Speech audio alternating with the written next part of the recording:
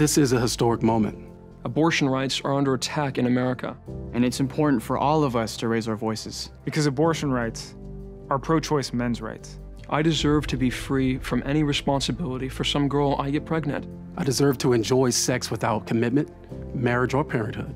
It's ridiculous to think that just because I'm the father, I'm expected to be a dad. It's her body, and it's her choice.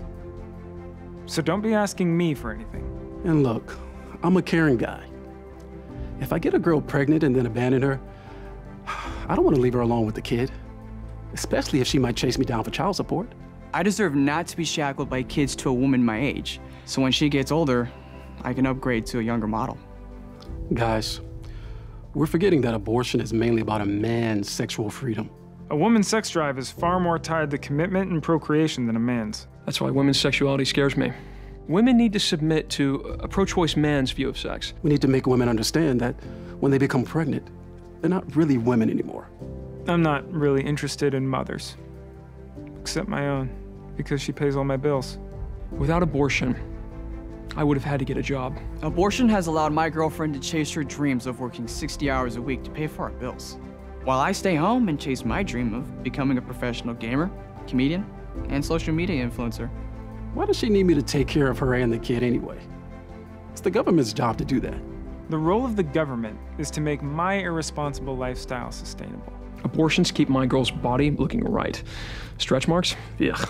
If I had to take care of a kid, I never would have been able to get my Tesla.